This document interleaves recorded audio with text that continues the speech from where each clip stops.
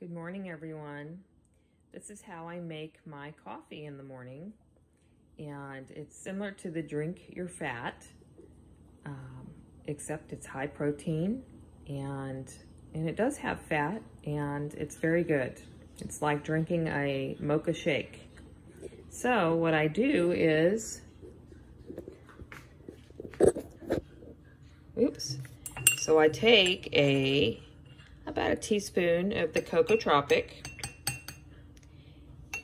and then I add my stevia, which doesn't have any extra additives. It's only stevia, 100% stevia leaf. And then I have my cinnamon, and I love cinnamon, so I like to put a lot of cinnamon in there. And then over here, I have my collagen peptides, and they're really good. And these, of course, are my wild collagen peptides.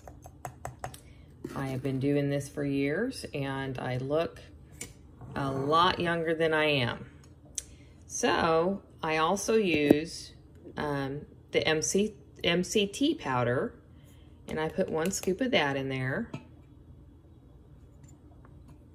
Let's set that there. And then I just kind of stir it up. Oops, I forgot one thing. I use the non-dairy creamer with no sugar added, and I have it in here. I get that at Costco. And I put 1 scoop of that, about a tablespoon, into my mixture.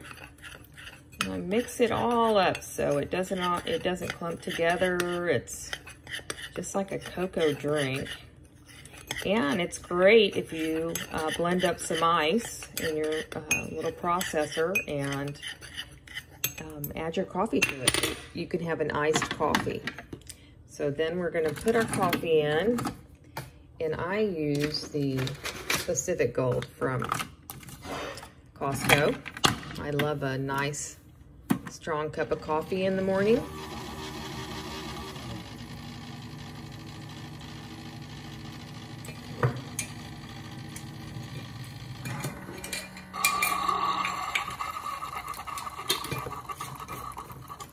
So as this is coming through, I usually stir it up so it doesn't get stuck to the sides and it doesn't clump up.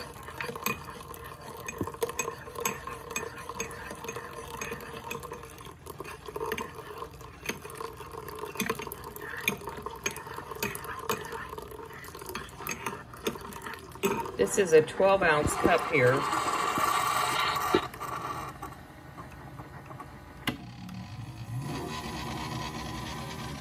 And I use it on the lowest setting. So I finished stirring that up. As you can see, there's no clumps in there.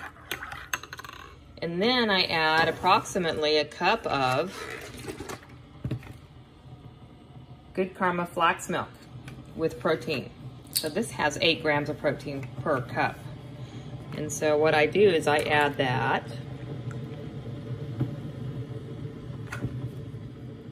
Stir it up.